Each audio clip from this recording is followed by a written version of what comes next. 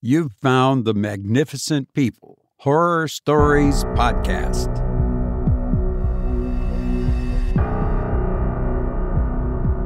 Merry Christmas. Welcome. I'm Robert Crandall, and you are a magnificent person for listening to this podcast, and I am grateful. Please tell a friend. Maybe they would like to be a magnificent person too. This is the final episode for this year. And then I will be traveling and stuff, and so we'll be back in January doing it all over again. And I have some things planned for next year. Things may get a little bit on the more gruesome side. I don't know. I've just got some ideas, and I don't know which ones I'm going to do and which ones I'm not, and so forth. But stick around. I'm looking forward to next year. Got some stories I want to do that are pretty good. So anyway, that's where we're at. And that's why I changed the name to Horror Stories Podcast, because the other name just said short stories and didn't really indicate horror. And so I want that name to be horror because I want to try and get more horror-centric, let's say, for next year. We'll see how it goes. And we do have a new logo for the new name. Kudos goes out to Willow Brook of willowbrookfineart.com. And Brook has an E on it, by the way. Kudos to her for designing the new logo. Yay, yay. See, low budget here. I can't afford any sound effects that would have been appropriate there. But anyway, in that site, again, is willowbrookfineart.com. Oh, I have an announcement to make here. You see, this is a septic safe podcast.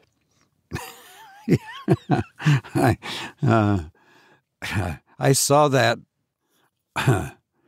on this, I bought some bath tissue, call it. It said septic safe on it. Well, this is a septic safe podcast, and by that I mean there is no explicit language heard on this podcast. So I just thought I'd throw that. I saw that on the side of it. Anyhow, sometimes I just get goofy. I hope you don't mind. Anyhow, let's see what else we got going. Oh, Amanda sent in a picture of a horror Christmas tree. Yes, and it's on the website. And our website, of course, horrorstoriespodcast.com, or the old one works too, adventuresinaudio.net, either one. And you'll see this picture of a Christmas tree that Amanda sent in. You just click the thumbnail to enlarge it, and it's really cool. Maybe we'll start. Do you have a horror photograph or something you would like to send in? Maybe we'll start a little gallery, We'll see. Yeah. Send a JPEG, though, if you would, please. And we'll put yours up there. We also have a picture of Grace from Arkansas and the monster that she depicted in her Nightmare, which we played some time ago. And her and a friend did this painting of this horrible creature, and it's on the website, too. So send yours in if you have something. Send it to the myhorribledream@gmail.com. The same one you send the nightmares to. And, okay. Now, for the news. Well, no, we're not going to do news on this podcast. We never do that. It's not that kind of show. But a study about podcasts says that if you listen to podcasting more than 5 hours a week, you are a super listener. Well, we have a couple of super listeners to this podcast. Gregory says he listened to each episode 5 times. Wow. Thank you, Gregory. And Amanda sent in a screenshot of her phone, and it showed that she had listened to this podcast the most of any others, and that was 104 episodes for a total of 7,460 minutes, and listened to 26 episodes in one day. Now that's binge. Thank you so much, Gregory and Amanda, for your support of this show. I'm really blown away by that. I thank you so much. And, I want to thank them, and I want to thank you as well. If you listen to this podcast one time, to me, you are a super listener too. I appreciate all who listen to this show. It really means a lot. It really does. And I thank you so very much. Our feature story is The Christmas Goblins by Charles Dickens, who died after suffering a stroke. Now, in the last 2 episodes, I played a PSA about high blood pressure and stroke. A good friend of mine died a few years ago after having a stroke. He had high blood pressure, and it killed him. And it was the first time I ever knew anybody who had a stroke, and it was dreadful.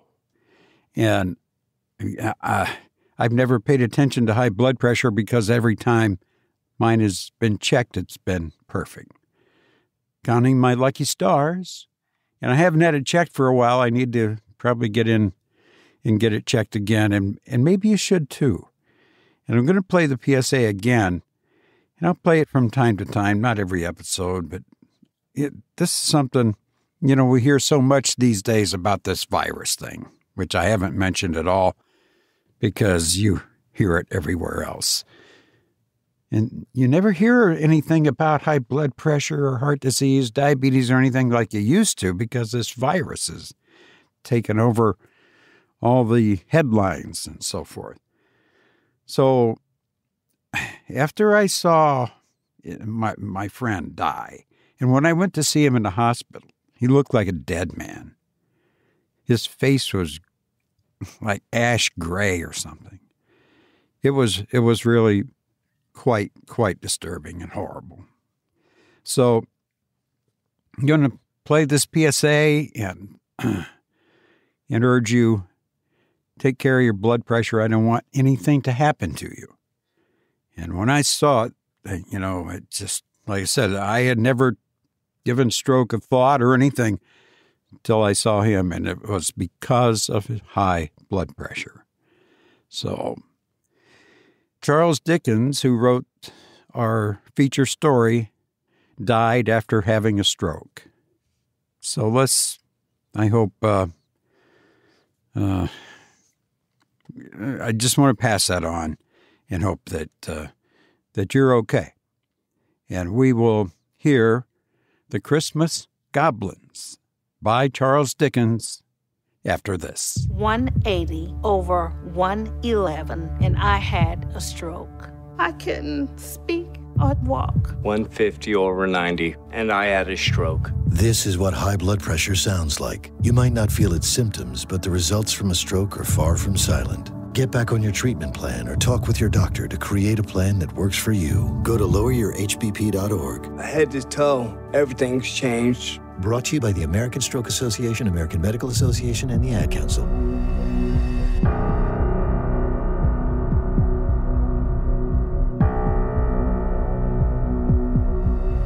In an old abbey town, a long while ago, there officiated as sexton and gravedigger in the churchyard one Gabriel Grubb.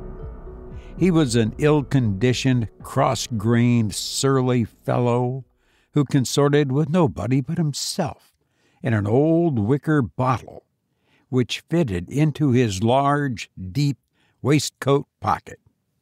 A little before twilight, one Christmas Eve, Gabriel shouldered his spade, lighted his lantern, and betook himself toward the old churchyard, for he had a grave to finish by next morning, and feeling very low, he thought it might raise his spirits, perhaps, if he went on with his work at once.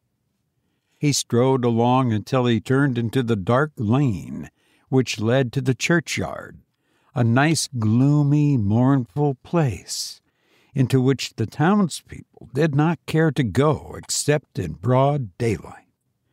Consequently, he was not a little indignant to hear a young urchin roaring out some jolly song about a Merry Christmas. Gabriel waited until the boy came up, then rapped him over the head with his lantern 5 or 6 times to teach him to modulate his voice.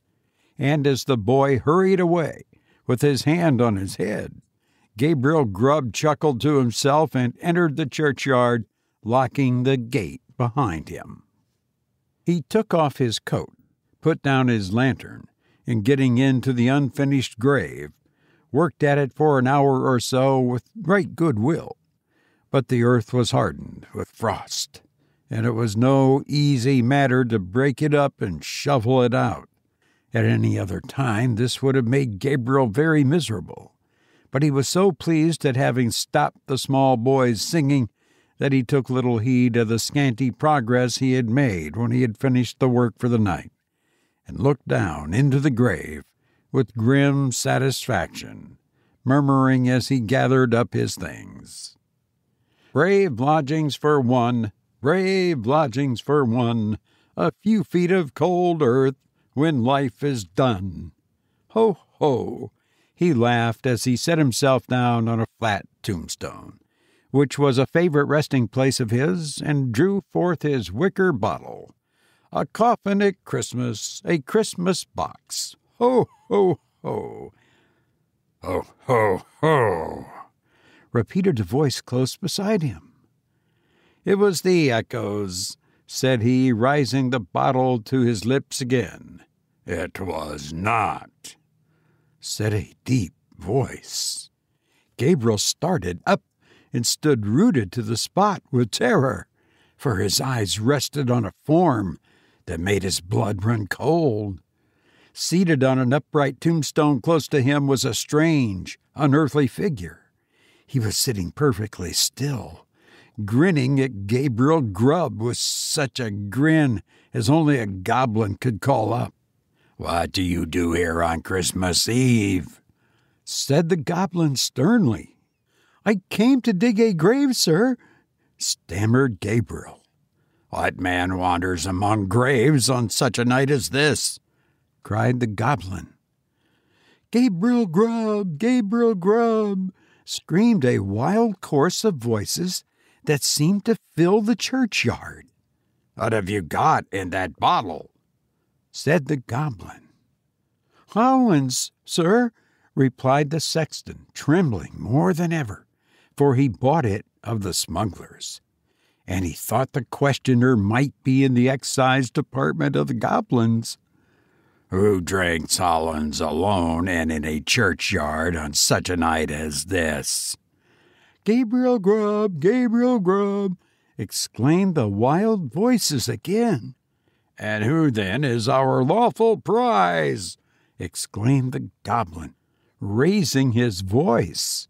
The invisible chorus replied, "Gabriel Grubb, Gabriel Grubb." "Well, Gabriel, what do you say to this?" said the goblin, as he grinned a broader grin than before. The sexton gasped for breath.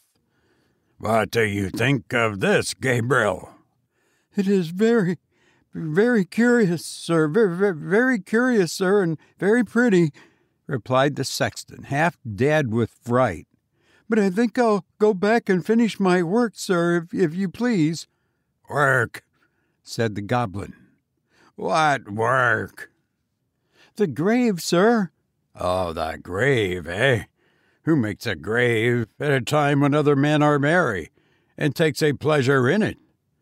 Again the voices replied, "Gabriel Grubb, Gabriel Grubb."